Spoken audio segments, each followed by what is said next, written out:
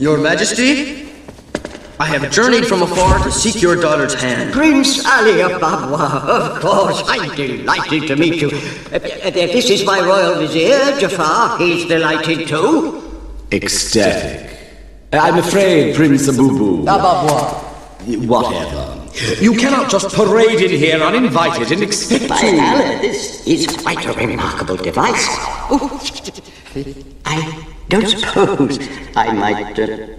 Why, certainly, Your Majesty. Allow me. Sire, I must advise against this. Oh, but not Jafar. Learn to have a little...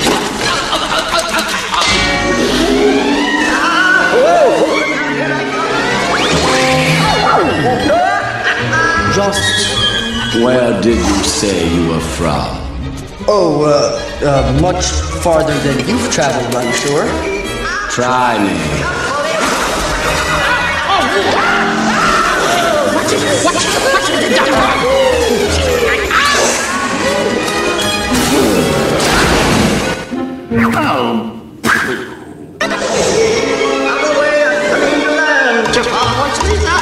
Spectacular, Your Highness. Oh, it was lovely.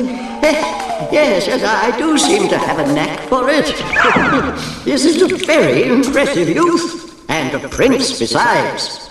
If we're lucky, you won't have to marry Jasmine after all. I don't trust him, sire. Nonsense. One thing I pride myself on, Jafar, I'm an excellent judge of character. Oh, excellent judge, yes. Oh, not.